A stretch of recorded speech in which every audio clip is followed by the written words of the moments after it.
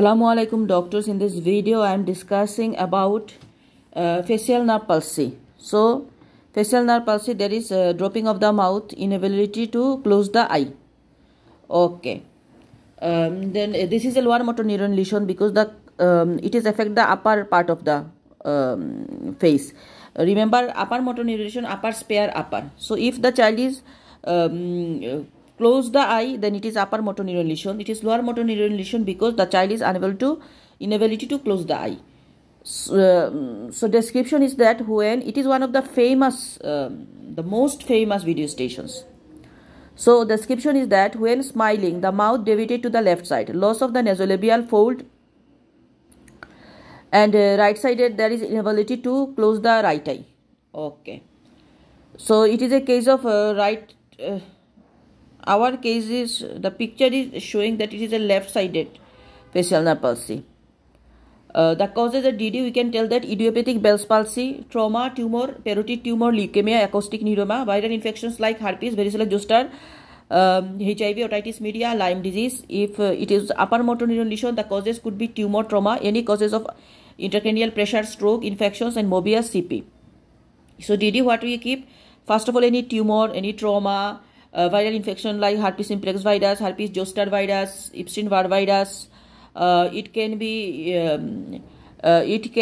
like any Lyme disease, idiopathic Bell's palsy. So remember, idiopathic Bell's palsy is the first. Upper motor neuron lesion, if the cerebral palsy child, viral HIV also causes Mobius syndrome, then stroke, infections, tumor, trauma. Bilateral facial nerve palsy, we find Guillain-Barré syndrome and Mobius. So what history I would like to ask? Onset, course and durations.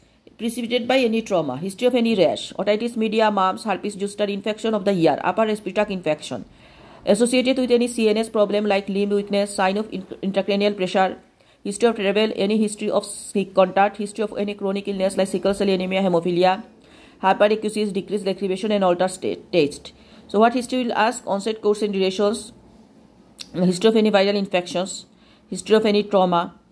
Any weight loss, increase intracranial pressure signs, any abnormality of walking pattern, what about eye pain, any lacrimations, inability to eye movement, is there any mumps, otitis media, ear infection repeated. These are the features we ask. Any traveling history as Lyme disease, one of the DD, any chronic illness like sickle cell anemia, hemophilia. Consciousness status will ask. Then what do you want to examine? So I would like to examine the vital signs, especially the blood pressure, anthropometric measurement, complete the CNS examination, including the cranial nerve examination, eye examination, ear examination, lymph node examination, abdominal examination to rule out any malignancy. So what examination will do? So vital, especially the blood pressure, anthropometric measurements, fully the neurology examination with the cranial nerve examinations, eye examination, ENT examination, abdomen examination to rule out the malignancy. Then investigation, normally idiopathic Bell's palsy, there is no investigation needed. History and examination are unremarkable. Other than that, investigation of the causes we can do like serology test for Lyme disease, full blood count, brain CT or MR if there are other symptoms.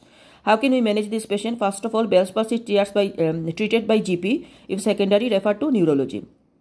We can do the eye care, eye patch and carbomar ointment, steroid in the first 72 hours for 5 to 7 days after discussions.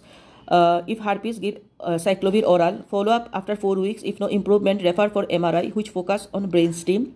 If any neurological signs of symptoms, consider early immediate imaging and follow up monthly till recovery. Okay, so management is if it is idiopathic or Bell's palsy, it is management by the GP. We give the eye care, eye ointment, eye covering, steroid we can give within first 72 hours.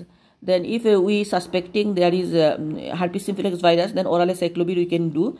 If it is more than 1 month, it is not improving, we refer to the neurology for MRI brain. And if any neurological sign symptoms early we find, then also we do the brain MRI and follow up monthly. Normally recurrence occur immunodeficiency HIV. Multidisciplinary team here involving ophthalmologist for good care of the eye and prevent the corneal involvement, physiotherapy and the neurologist. So what is the difference between upper and lower motor neuron lesion? Upper spares the eye and can close eye. So this is one line is telling. Upper is spared the eye, can close the eye. A contralateral side of brain lesion and can raise his eyebrow.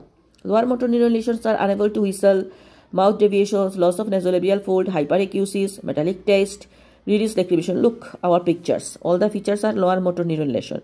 Both are involved in upper and lower face. Same side of the brain lesion, cannot elevate the eyebrow, loss of wrinkle of the forehead. So this is all about the facial nerve palsy.